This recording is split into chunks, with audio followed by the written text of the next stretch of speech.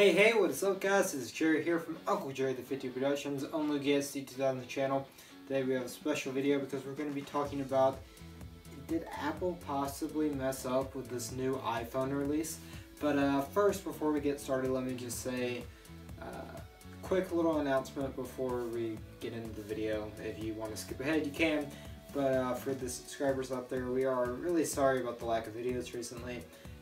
I've been going through a lot of stuff with school, and so has Zach. But we promise we are always here to bring you the best content when we can. So please just hang in there with us, and we'll try to get as many tech reviews or toy reviews, because Zach loves doing toy reviews, and those are definitely not going anywhere, guys.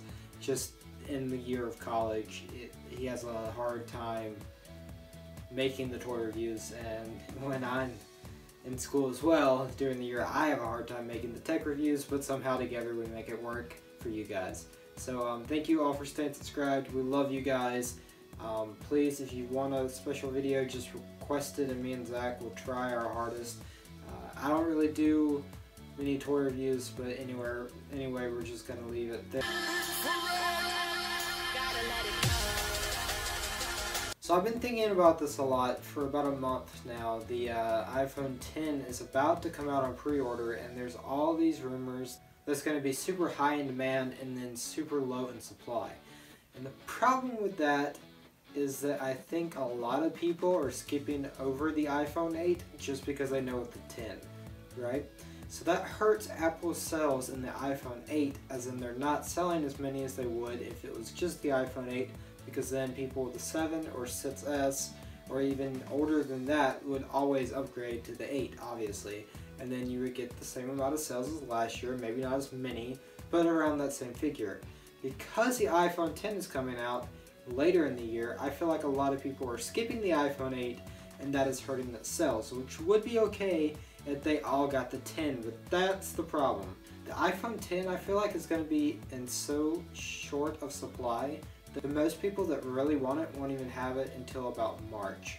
And then even if you want to walk in store and get it, it could be around March to May by the time they get them in stock in stores, that you could just walk in the day of and buy the phone and come out the same day of. And that's the problem, because if you wait until March or especially even May to get your phone, then the next phone is already coming out in September, right? And that's only about 5 months away.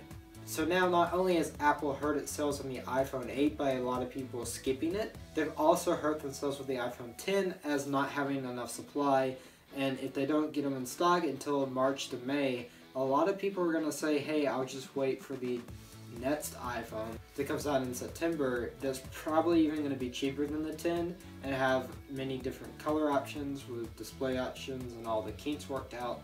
Because let's be honest, the iPhone X when it comes out is going to have a lot of kinks. That's not even to mention that the fact that if the iPhone X was rushed in any way, we could have a seriously Galaxy Note 7 issue on our hands, and that is very serious, and Apple definitely does not need that. So was Apple necessarily wrong for this?